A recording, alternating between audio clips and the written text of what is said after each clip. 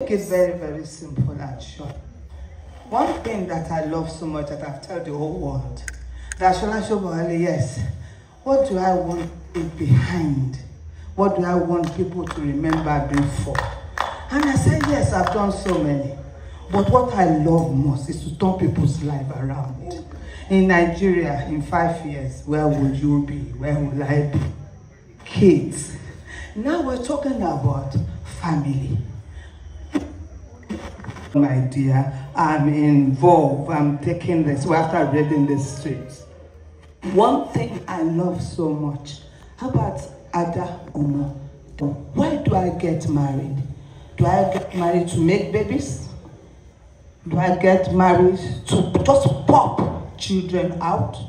I said to so many people, anytime you make that decision to be a mother or to be a father, you must be ready to carry the responsibilities. That is what we're going to find out in Omadadi. I want all of you to sit down and enjoy it. A family story. Yes, my darling. A family story that I said I love so much. We have so many types of stories. We have thriller, we have suspense, we have action, we have comedy. But this is family story. And this is a drama.